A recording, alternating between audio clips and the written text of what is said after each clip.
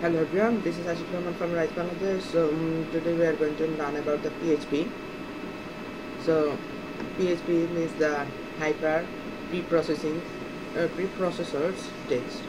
So by that you can connecting database, edit, modify any post from the server, uh, containing user platform, containing the MySQL server, containing the user interface, and collecting data from the MySQL database, then collecting the iterating data.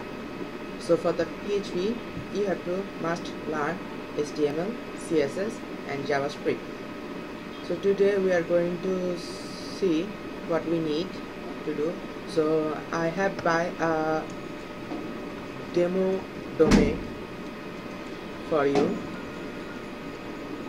This is called ebooster.com. This is the demo domain for you. Sorry for the out noise. So I have buy a demo domain for you. That's called ebooster.com. I will give you the root access of this domain, so you can go here and practice your fix all things. So we are going to get the file manager.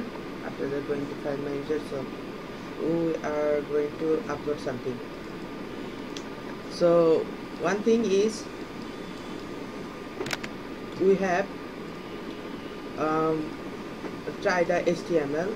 So we know that for the HTML we have an extension called .html or html. For the CSS we have used the .css extension.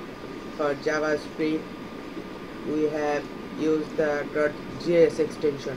So for PHP we will use index.php extension. So let's start it with the PHP extension. So we are going to create a file from here. I am creating index.php and create here. So that means I have created a file of PHP. So one thing you should know that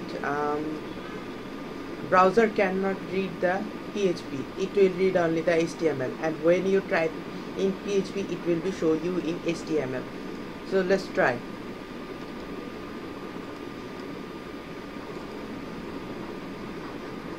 So let's get some coding in here. Just like I have start with the HTML.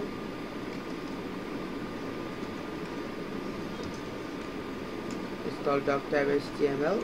So I'm inserting the data from here, closing data in here, making head in here, making body in here.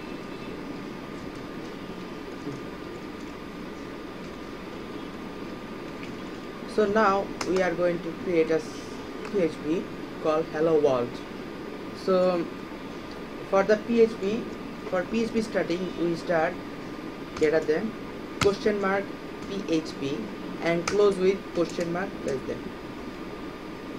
Okay, this is the starting of PHP. Just like I am using starting PHP, I'm using closing PHP. Okay, let me get this down.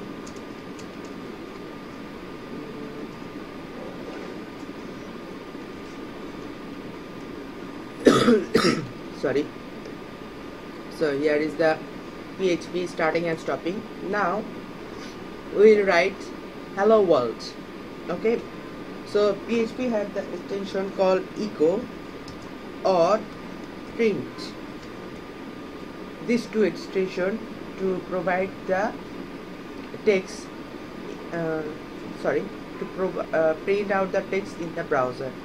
So we will use the echo. Okay, so let's type echo semicolon hello world. Don't forget to give the semicolon. This is very important in the PHP and C programming.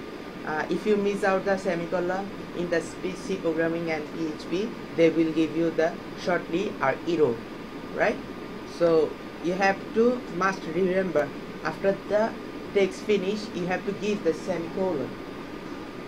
Okay, then hit save, then reload.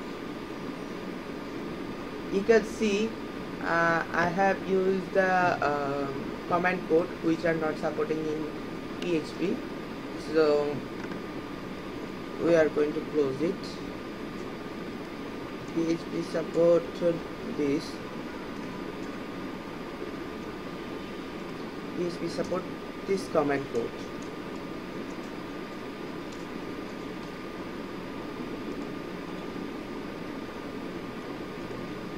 Sorry for that. We don't need this command code right now. So here is the hello world. So let's see the source code. In the source code we have used the PHP and tell the PHP that echo print out the hello world in the browser. So PHP print out the hello world in the browser by using echo, and when we in the first I have said that browser can't read the PHP code. So when I go to the source code, browser unable to show me the PHP code which I use, the PHP and question mark and echo. They are showing as a normal HTML. Okay, so we should give a title. You know the HTML coding, there is a title extension. So this is my first PHP closing title extension. So now reloading. See, that's too much easy to print out the hello world. So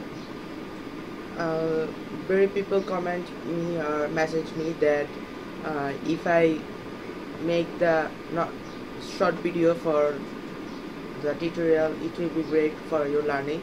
So I am making the short video. So I am making a page and I am giving the link in the comment in the box, description box.